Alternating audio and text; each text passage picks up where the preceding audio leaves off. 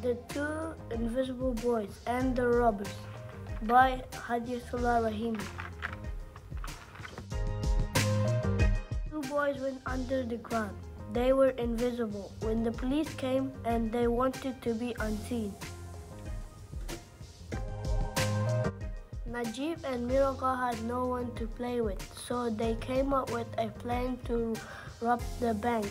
They made a plan to steal all of the money from the bank. Get yourself a ski mask to cover your face. We'll rob the bank tomorrow night when it's dark, 3 a.m., said Najib. Okay, but don't tell anyone, said Miraqa. They built an invisible jet so that no one could see them when they turned up to the bank.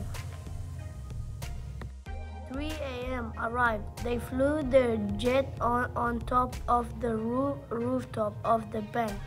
They went inside and put their ski masks on, black gloves on their check where the cameras were, and broke the camera screen so they couldn't be seen.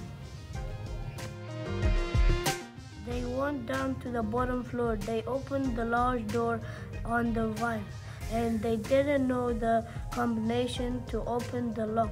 Najib had an idea. He said, "We can use ChatGPT to help us unlock the door." They opened the door. Crack! The boys looked inside and couldn't believe their eyes. It was a safe of green. They stole all the money. Meanwhile, a cigarette alarm had gone off and alerted the police. The police came to the bank, but the two boys were invisible because they were back inside their jet. The police were confused because they could not find the boys anywhere. The two boys were extremely happy because they shared the money between them, and they set off in their jet on their way to the tropical island.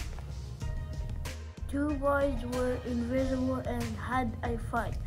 Arms and legs were gone everywhere.